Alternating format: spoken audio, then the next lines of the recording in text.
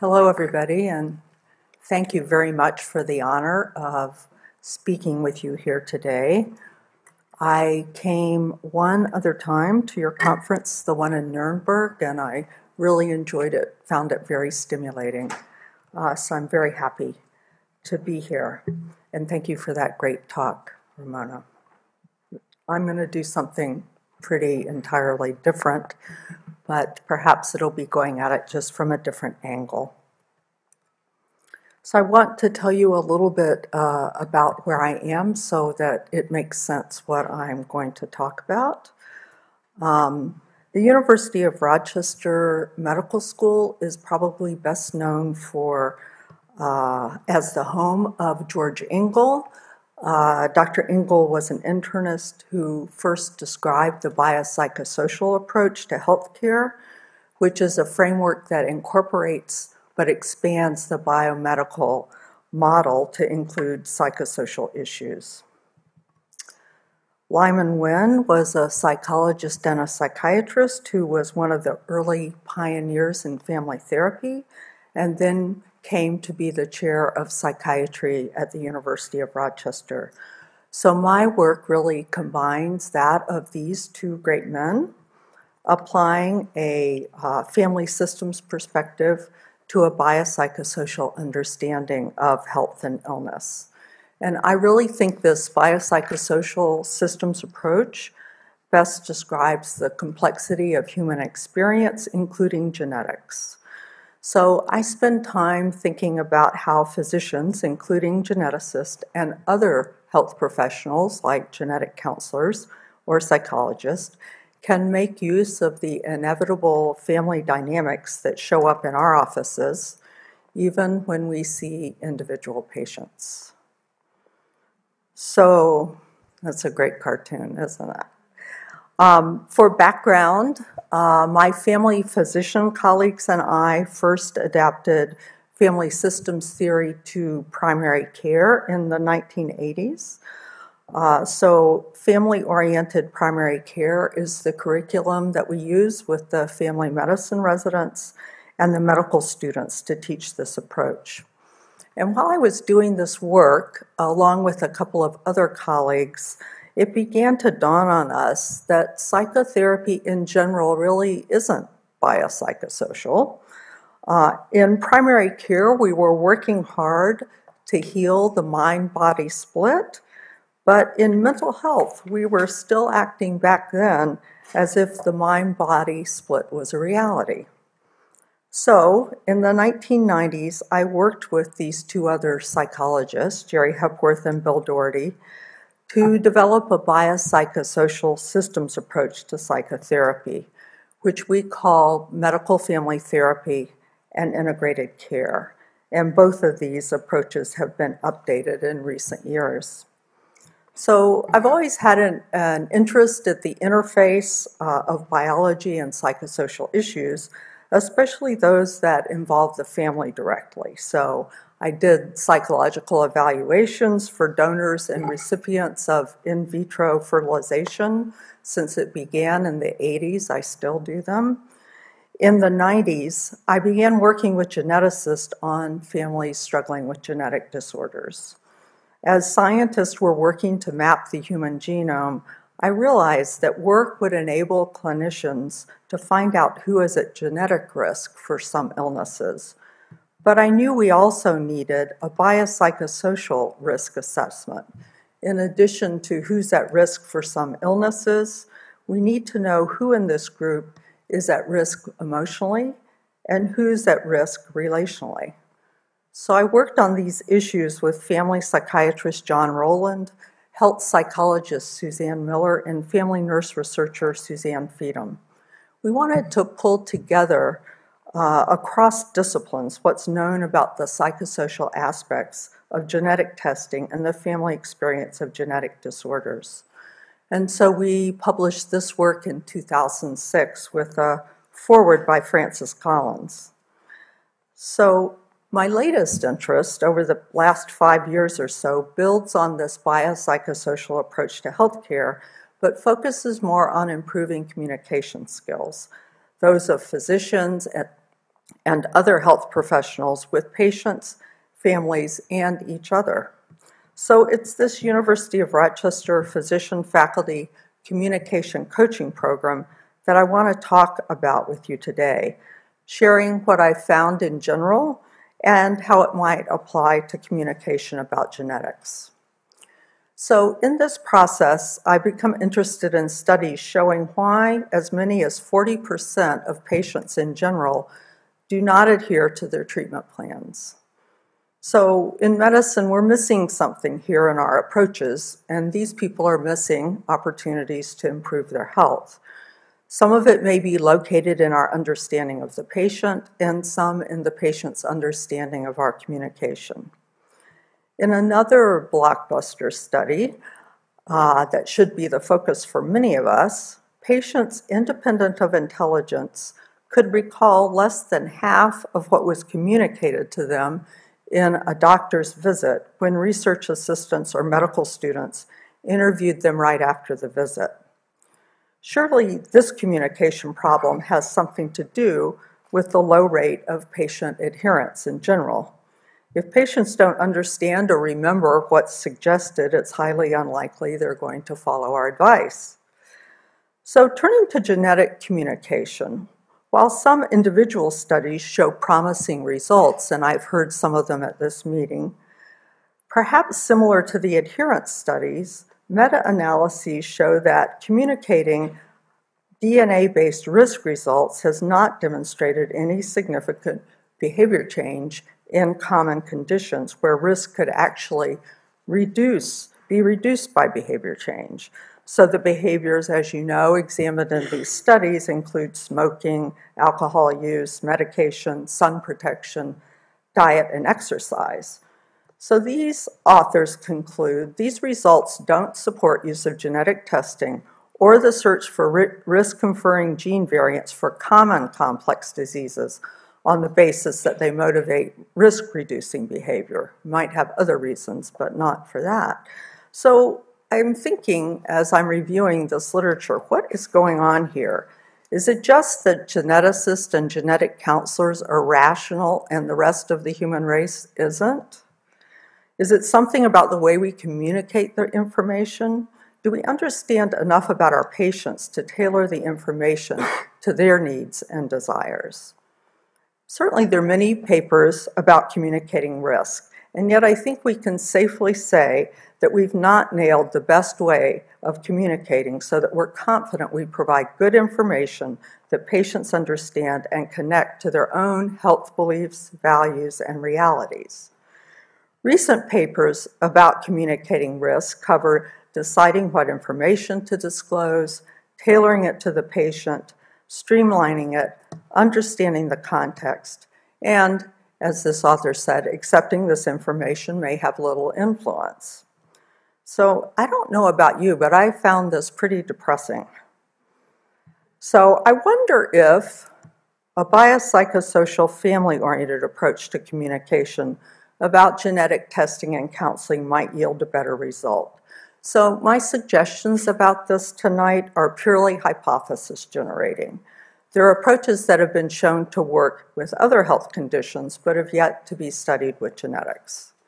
So to explore this possibility, I'll start with describing our physician faculty communication coaching program, the results from our initial study across our medical center, and then share some very preliminary data about its application in genetics, drawing from my observations of our genetic counselor and geneticist.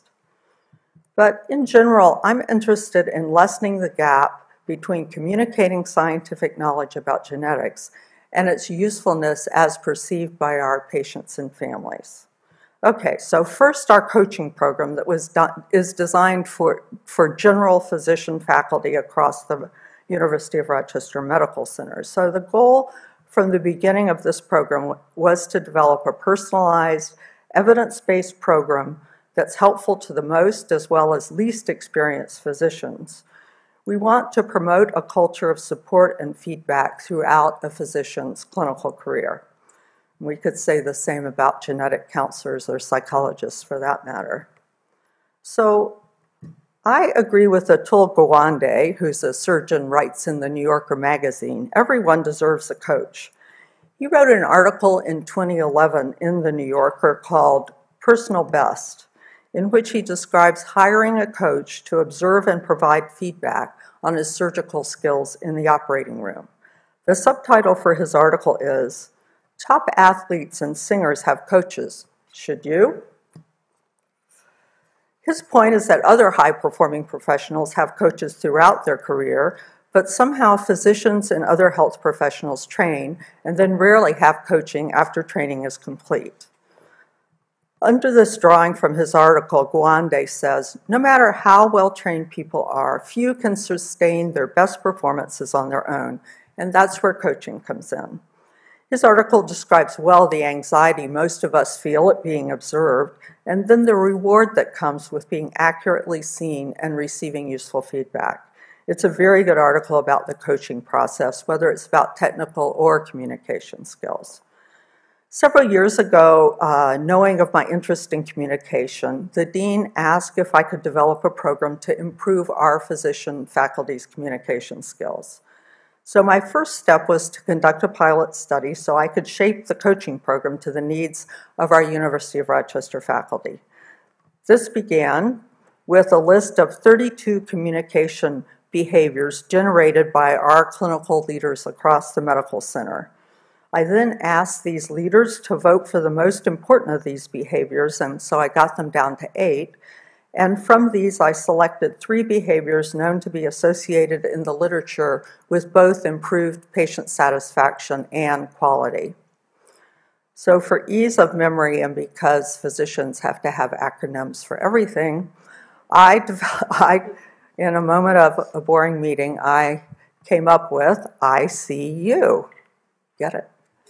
So, I for introduce yourself and your role to your new patients. C for ask about patient and family concerns early in the interview. And U for check for the patient's understanding about the diagnosis and treatment plan. It all sounds very simple. The observational coding sheet I use is from the evidence-based Calgary-Cambridge Patient-Centered Care Observational Coding System. And then I added these ICU behaviors and some behaviors based on my own doctor-patient communication research. And the checklist, as you'll see, has a lot on it. But I just and I coded all of that, but I just focused on the ICU behaviors for the study. So for the pilot, I shadowed 12 physicians, 6 surgeons and 6 non-surgeons, 6 physicians with high patient satisfaction scores and 6 with low patient satisfaction scores. And then it just turned out to be 8 men and 4 women. I spent a half a day with each of these physician faculty and observed them wherever they were, in inpatient practice, in outpatient practice, and I filled out a coding sheet on each doctor-patient interaction, and I saw a total of 75 patient encounters. I don't talk to the physicians ahead of time about what I'm specifically observing.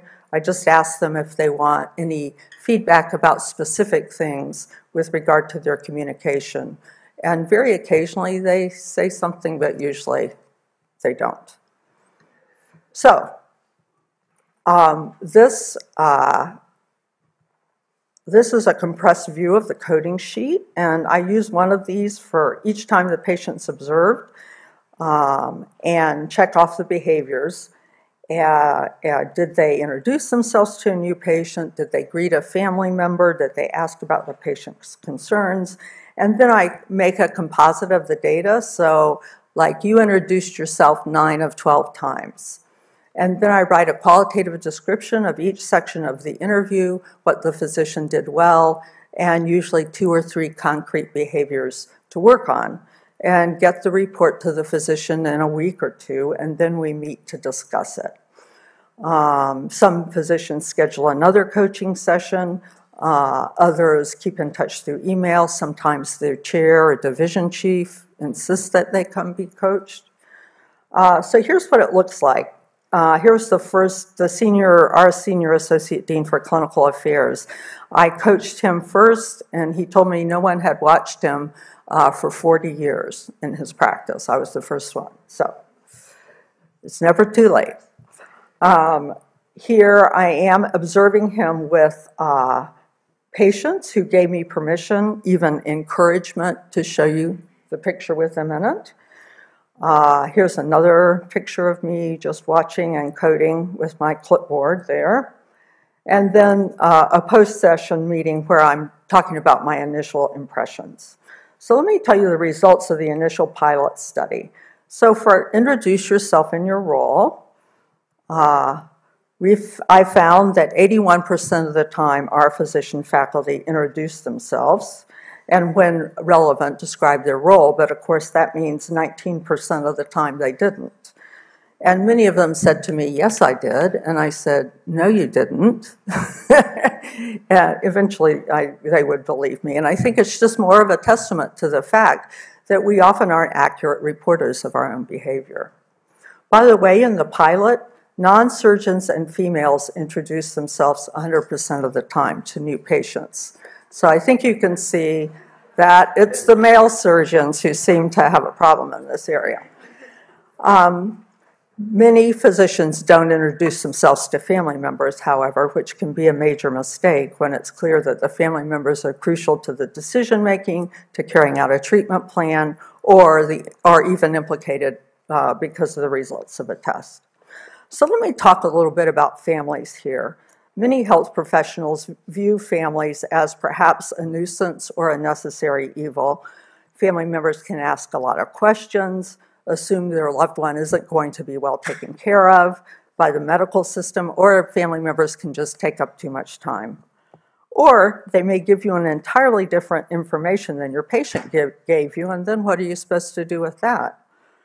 That being said, these are the people who likely have far more influence over the patient than any of us, who will deliberate with them over options, support them in their darkest of times, and celebrate with them in the best of times. So in routine medical care, avoiding them does the patient a disservice and reduces the power that can come from recognizing them as part of the team. When it comes to genetics, obviously, often there are patients too. So it can be useful when scheduling the first appointment to ask who the patient might want to bring along for any consultation or pre or post-test visit, and problem solve whether it makes sense to have a genetically related relative who might be implicated or a spouse or friend who isn't. Family systems theory offers an approach to understanding families, how they relate to each other and to the healthcare system. So family systems theory and the biopsychosocial approach to medicine have common roots. They both are descendants of general systems theory. These theories assume a complementarity between subsystems and adaptation between subsystems that are connected. So an example in the doctor-patient relationship would be the physician who decides his patient really should be tested for the colon cancer genetic mutation given her pedigree and her own disease history. He recommends it, she declines. He explains why it's important, she declines again. He explains again, this time somewhat louder and with more conviction. Now the patient vehemently declines. So what's happening here? It starts to dawn on the physician that the more he pushes this patient, the more she digs in her heels to resist his suggestions. So the doctor and patient have become a complementary system. The implication of this is that the only way the patient may reconsider is if the physician takes an entirely different tact. So at the first sign of resistance, systems theory would suggest, he might say, I want to make sure that you've considered every aspect of this decision as it's an important one. Let's start with considering why you might not want to have this test. And then rather than pushing her to have the test, ask her to list as many reasons, let's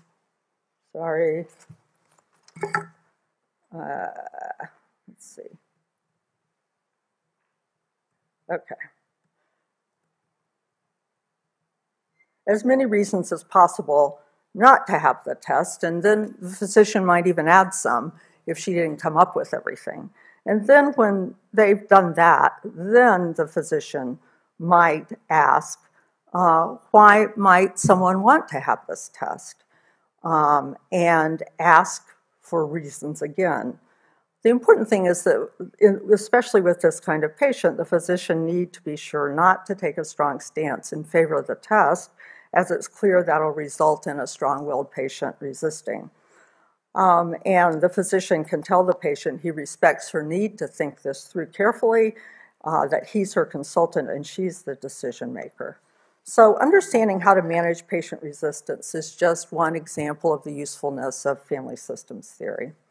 So turning to my observations of our genetic counselor and our geneticist, like some other physicians and health professionals that I observed, they worked as a team on 2 initial consults, and the geneticist gave feedback alone on 2 follow-up patients who were negative.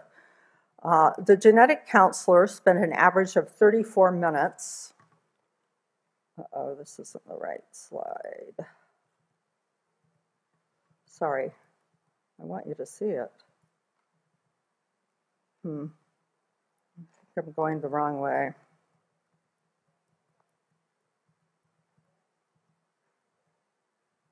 Wow. Well, let me tell you about it, and perhaps we'll come to this slide in a little bit. So the genetic counselor spent an average of 34 minutes with 2 patients and families who came for an initial consult, 32 minutes with one and 36 minutes with the other.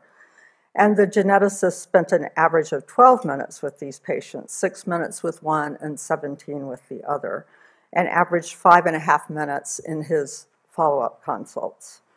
I was really impressed with the skill of both of these genetics professionals. The geneticist is well known for being both smart and kind, and I was impressed that our genetic counselor was calm, confident, and articulate, which can go a long way to assuaging patients' fears. In terms of the behaviors targeted for the coaching approach, out of the 4 patients and families I observed, you can see our genetic counselor introduced herself and her role 100% of the time, just like the female physicians in our study. The geneticist introduced himself and his role 50% of the time. It's true that the genetic counselor's name probably isn't known by patients, so there are reasons to identify herself. But even for the geneticist, ideally we all introduce ourselves in our roles because it's polite and respectful, but also because what can seem obvious to us as health professionals can sometimes be confusing to patients. So for a comparison to trainees, here's a study from the Journal of Hospital Medicine on Johns Hopkins internal medicine interns. And they found these interns introduced themselves only 40% of the time and explained their role 37% of the time. So I think sometimes the usual interpersonal skills that we learn earlier in life can get lost when we're interacting in a healthcare environment. And I think while the most likely mistake based on ours and others' research is to assume patients know who we are and our role, I want to mention that the other end of the spectrum can also be a problem, which is saying too much about ourselves. In a large qualitative study I did funded by National Cancer Center, a surprising number of oncologists and family physicians spoke about themselves personally, which we labeled self-disclosure. And when the study was published, I heard from many patients and from the many reporters who wrote about the study for their newspapers that they wanted their visit with their physician to be focused on them, the patient, and they felt uncomfortable with the physician's self-disclosures. On the other hand, patients do want their health professionals to ask them about something other than their health condition. So any questions about their work, their hobbies, their family, help to build the relationship and a sense of caring that goes beyond a more sterile biomedical approach that doesn't put the patient in context. Another aspect of introducing your role is often commenting on other team members or the referring clinician. Some of the most common patient complaints at any hospital, at least in the US, are about health professionals talking negatively about each other to the patient. It makes patients really uncomfortable, And this was a major theme that came out in a different large qualitative study that I did, funded by National Cancer Institute. Prior to that study, I didn't even think about this. But I have to say, in watching our geneticists and genetic counselors, they were both great about making supportive comments to the patient and family about each other or about the referring physician. Another communication technique that can facilitate an interview and build the relationship is when apologizing to the patient when that's appropriate. There are a variety of frustrating things, at least in the US, that can occur prior to seeing a doctor that put an already anxious patient or family member in an irritated mood. When I observed our genetic counselor, one of the patients had gone to the hospital instead of to the physician's office and was quite annoyed. She likely ignored the information that was sent to her, but instead of mentioning that, our genetic counselor said, "I'm sorry about the mix-up." Another patient was irritated, saying she had to fill out background information 3 times, which shouldn't have happened given electronic health records, but our unflappable genetic counselor said, "I'm sorry to hear that." Returning to the pilot study, in terms of asking about patients' concerns, in the larger study, 72% of our physician encounters, they asked about the patients about their concerns, which means 28% of the time they didn't. I was really impressed that most of our physicians were excellent at describing a patient's diagnosis and treatment plan in plain English. However, they didn't always ask what the patient or family was concerned about. Of note, physicians with higher patient satisfaction scores were 10.6 times more likely to ask about patient concerns. So that's a really easy way to improve patient satisfaction scores right off the bat. I was impressed with the physicians who could reflect back the patient's concerns and communicate that he or she was listening carefully to make sure the patient was fully understood.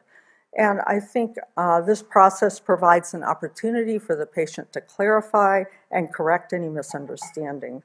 And certainly, truly listening to another person is one of life's most difficult skills. We bring our own associations, our personal experiences, as well as medical or psychological knowledge, genetic knowledge, to any interview. So we're likely to be having another conversation within ourselves about the patient's history or similar patients, or what to ask next, rather than fully listening to the patient.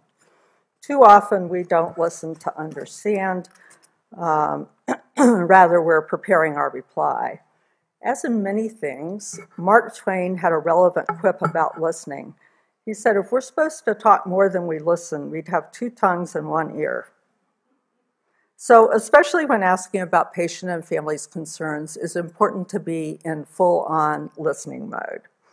In my observation of our genetics counselor, I was impressed how she was attuned to the patient, listening and normalizing what could be sensitive questions, like, are mom and dad blood relatives? We ask everyone that question, she said. She asked about the patient and family concerns in one of her 2 initial consults, so 50%. Similarly, the geneticist asked in half of his visits in 2 of 4 times. So with both of them, it only happened half the time. In the initial visit, when the geneticist did ask about patient concerns, it was at the end of the visit. He said, "Did you save any questions for me?" It's always good to ask, but if you ask at the end, it opens up the possibility of staying much longer with the patient who brings up a concern that the physician hasn't yet addressed. So asking at the beginning allows one to weave the patient and family's concerns into whatever the genetic professional plans to convey. Because genetic consults tend to be targeted and shaped by the referring physician, it's easy for the genetic professional to make the referral question the centerpiece of the interview. But we all know that patients' concerns often don't match those of their physicians, which is likely part of why patients don't always follow a physician's treatment plan. A physician wants to know medical information, such as whether a woman's family member's breast cancer history is related to a particular mutation, Whereas the woman may want to know more about how she functions, like whether she should have another child, given the breast cancer history. In these cases, the patient and genetic professional don't have a shared mental model, a common framework, and so a satisfying exchange may not happen. We can be speaking different languages. So it takes time and training, but can be very rewarding to enter into the patient's narrative to understand his or her health beliefs, family relationships, values, goals, and how these relate to her desire for testing or treatment. I know what you're thinking. You're thinking that takes way too much time. But remember that at least the genetic counselor I watched averaged with her initial consults 34 minutes. So that's a lot of time to obtain information, especially if the family history was taken over the phone or by questionnaire. So it's all in how the time is used. Asking open-ended questions allows us to find out what's on the patient's mind before explaining what's on ours. For example, our geneticist asked a closed-ended question. Did we keep you sleepless until you got these results? This pulls for saying no, even if the patient is anxious. An open-ended way of asking would be, how have you been since having your blood drawn for the tests? Another communication technique that's strongly associated with patient satisfaction, but surprisingly uncommon, is empathy. For example, in cancer care where oncologists deliver bad news, studies show they average an empathic comment of less than 1 per interview. The most common response by a physician to the patient expressing a negative feeling in our own studies. A patient expressing fear or anger, the most common response by a physician is to change the subject by asking a biomedical question. I don't know of a study of empathy when delivering bad news regarding a genetics test, but you all may know it. I do know that what I'm suggesting are interviewing techniques that I'm sure you learned in genetic counseling, that are taught in medical school, perhaps even our parents taught us this. But time pressures and a system that doesn't reinforce these behaviors can really result in a biomedical fixation in our interviews. So let me share an example from my practice. Lynn was a 33-year-old woman who came to medical family therapy with Greg, her 45-year-old boyfriend, referred by her geneticist. Lynn has a rare progressive genetic condition which resulted in blindness and difficulty with balance. She badly wanted to marry and have children. Greg was divorced, and he said he loved Lynn, but only wanted to marry and have children if he could be assured they'd have better than even chances that Lynn would not pass along the genes from this disorder. The meaning of the illness to this couple was interwoven with their transition to marriage. So in an extreme example of monitoring behavior to cope, Lynn had $30,000 worth of genetic tests at genetic centers across the East Coast without any conclusive diagnosis. That's a heck of a lot of money. The couple and their physicians were focused on diagnosis and on a degree of certainty that wasn't available. The sheer expense was amazing. With each failed test, the strain on their relationship increased. By the time they were seen in medical family therapy, Lynn was literally begging Greg to adopt an optimistic viewpoint about their future.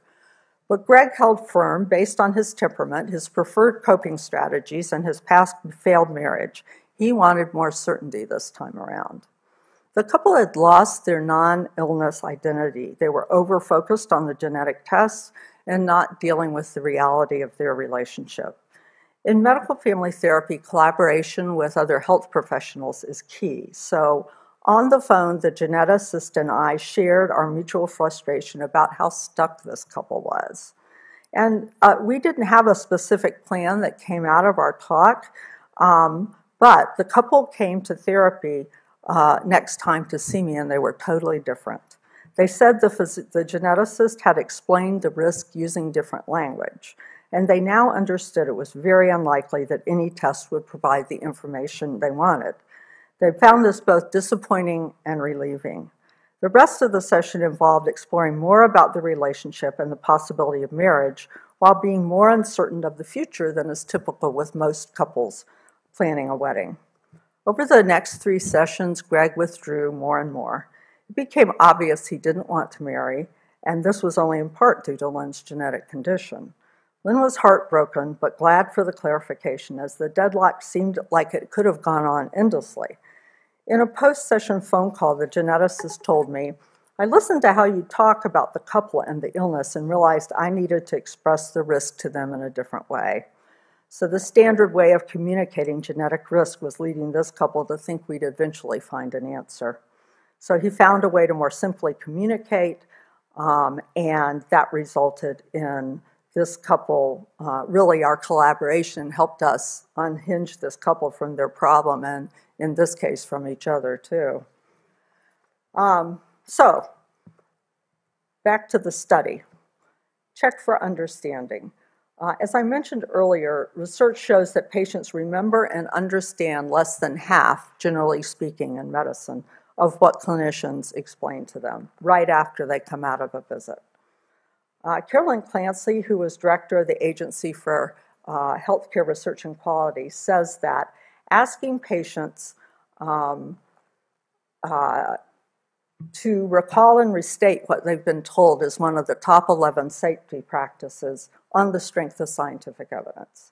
It's associated with better glycemic control in diabetic patients and with better compliance with inhalers in asthmatic patients. We know that everyone benefits from clear communication, that it's very hard to identify which patients are at a risk of misunderstanding, and that testing reading levels or intelligence doesn't ensure understanding. So many factors, of course, influence whether patients understand, from lack of comprehension of medical facts, nervousness about being in the doctor's office, emotional reactivity to a diagnosis, and lack of focus or clear cognition because of an illness or medication.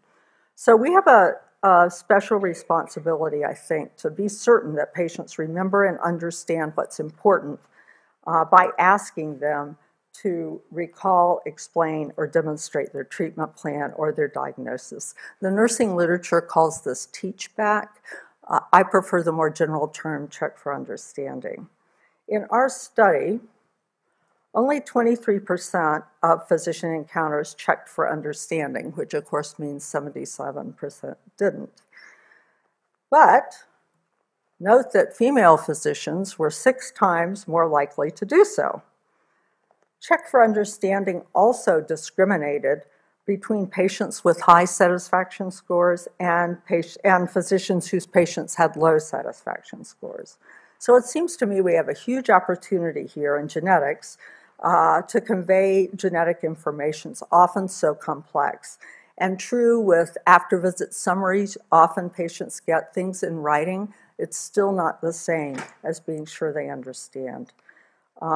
So like other physicians I've coached, I was very impressed with our genetic professionals' attempts to explain the problem, often in simple common language, which, as you know, is very tough. However, I heard the following phrases and hypothesized that the majority of patients didn't understand them. All cancer is genetic, but spontaneous mutations are not hereditary. This test will not adjust your probability, or this test won't change your risk. You already have familial risk. This can be familial without being genetic. Families share more than their genes. They did not find any harmful mutations. You do have a variant of uncertain significance on MLH1. We don't know if it will be actionable in the future. This is a major Debbie Downer situation. Screening doesn't change your probability. And what's the point of screening if there's no treatment available? So these were things that one of our genetic professionals said while I was observing that I jotted down because I really wasn't sure that the patients were understanding. So building a shared understanding, a shared mental model, leads to the possibility of a shared approach. It means taking into account patient preferences based on family health history, individual and family meanings given to genetics and illness, religious convictions, since you mentioned that before, and cultural factors. It means understanding the person with the mutation and taking a biopsychosocial rather than a biotechnical approach. For example, take the last quote I mentioned, what's the point of screening if there's no treatment available? So this question assumes that rational thought drives decision-making, and yet we know that human beings are supremely irrational creatures much of the time. Some people do want to plan and see that as a highly rational choice. But I remember how distressed Peter Rowley, who is our late geneticist, was in the early days studying testing for breast cancer mutations, when more than one woman wanted her breasts and ovaries removed after testing negative. Of course, these women did have elevated familial risk, but their physicians felt the choice was an overreaction. So having a dialogue rather than a monologue and speaking with the patient in a respectful way about his or her preferences until one really understands is probably the most likely approach to eventually agree upon a treatment plan both parties support. Okay, I'm running out of time and I'm not quite done, so let me quickly move through here. So here are the results from Check for Understanding. 23% of our physicians did, but our genetic professionals, did not do this at all. So lots of times what people do to check for understanding is to ask the question, do you understand? So I've probably watched, I don't know, hundreds, maybe even 1,000 doctor-patient encounters, many of which the doctor says, do you understand? And I used to think I could predict whether somebody's nonverbals was telling me they understand. No.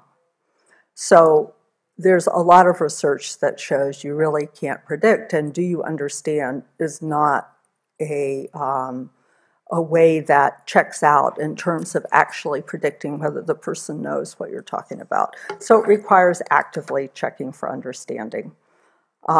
I suggest things, physicians are often worried this is going to sound arrogant or something. So I say, I want to be sure I explained everything clearly. Tell me what you understand about your testing results. Tell me what you're going to tell your family member about our visit today. What's your plan about taking your medications once you get home? These slides just show that physicians don't want to do this program at all. They do not want me to observe them, but I'm good at doing it anyway.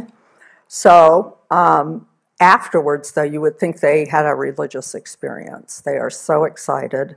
The head of the cancer center made his faculty's raises dependent on whether they got coaching this year. That's how enthusiastic he was about it. So these are some comments that demonstrate that. And these are some of the feedback that I've gotten more recently. But you can see most of them give the experience a 5, are very helpful. I do want to mention just quickly that requirements for a good coach are keen observational skills, the ability to write a good report, to elucidate clear strengths and suggestions for change, communicate with the health professional in an effective, supportive, productive way, understanding how to educate and understand physicians and other health professionals and the demands of their job. And particularly, at least in my coaching program, I only take people that have some psychotherapy training because it is sort of another form of psychotherapy, actually. This slide just talks about how it's a system, that there's a healthcare team for genetic disorders, and that hopefully all these people communicate with each other at some point in time. So here's my prescription. Introduce yourself and your role, build the relationship, ask the patient something that isn't health-related early in the interview, ask about patient and family's concerns, take care to listen, actively check for understanding, recognize, validate, and communicate with the healthcare team, and try to create a culture in which exemplary behavior and lapses in professionalism can be attended to, because it happens with all of us. So, thanks so much.